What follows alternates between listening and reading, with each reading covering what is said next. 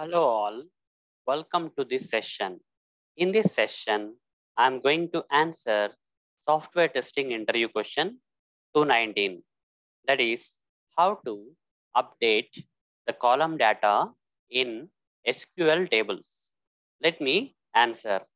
So you may be thinking that it is a software testing interview question series, but why I am covering a question which is related to SQL? The thing is, in software testing interviews, okay, you'll not only get the questions specifically from software testing, but also you'll be getting the questions from SQL. Okay, if you want to be good at SQL, refer my other course, guys. Okay, where I have explained SQL from scratch for beginners. Okay, in a detailed manner.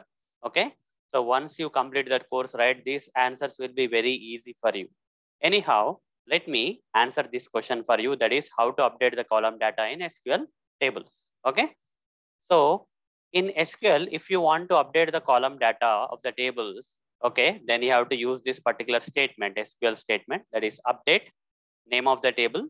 And you have to use a keyword known as set keyword and column, whatever the value you want to update with. Okay, you can update multiple columns at the same time. And you can put a condition here, okay, where for this particular condition only, you just update the column values, okay, of the table like that. Okay, let me practically demonstrate so that it will be more easy for you. So here, guys, I'll first show you what are the records that are there in this EMP1 table. EMP1 is a table here. So here we have two records. One is ID and name Arun is there, and two is ID and name Varun is there. So what I want to do is here I want to update the name, that is Varun to Tarun. Okay, different name I want to update. Okay, at this moment it is Varun. I want to update this Varun to Tarun. Okay, so how to do that? So simply the keyword is update. Okay, first you have to type update, followed by the name of the table.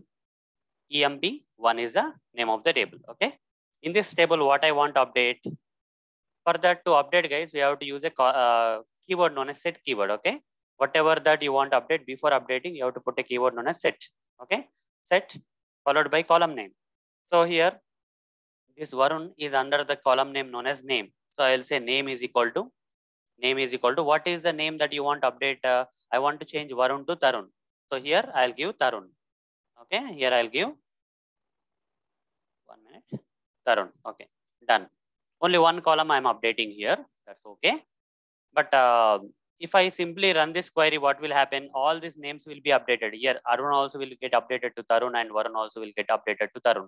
That's why I want to put a condition here. Only for this column, only for the second row where Varun is there, update that to Tarun. That means based on the ID, okay, I can create a condition. If the ID is 2, I want to update the name from Varun to Tarun. Okay, so what I will do here is I'll say where